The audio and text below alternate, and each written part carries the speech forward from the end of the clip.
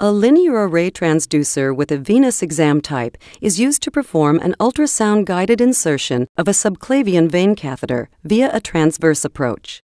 The patient is in a supine position with the head neutral. The operator should stand to the patient's right side.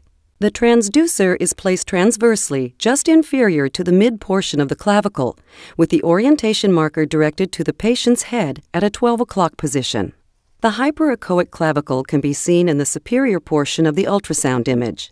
The vein is dark and anechoic just inferior and deep to the clavicle. The transducer should be slowly moved 1 to 2 inches toward the shoulder, with the face of the transducer staying below the clavicle to obtain the best view of the subclavian or axillary vein.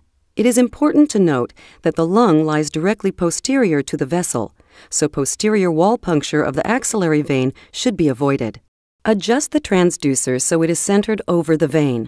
Follow the needle entry by slowly sliding the transducer in the direction of needle advancement. The needle will appear as a small, bright hyperechoic dot.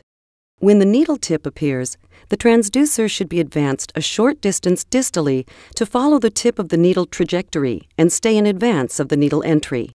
The needle is slowly advanced under direct ultrasound visualization until the tip is seen to puncture the subclavian vein. The probe should be moved slightly proximally and distally to confirm that the needle tip lies in the mid-portion of the vein.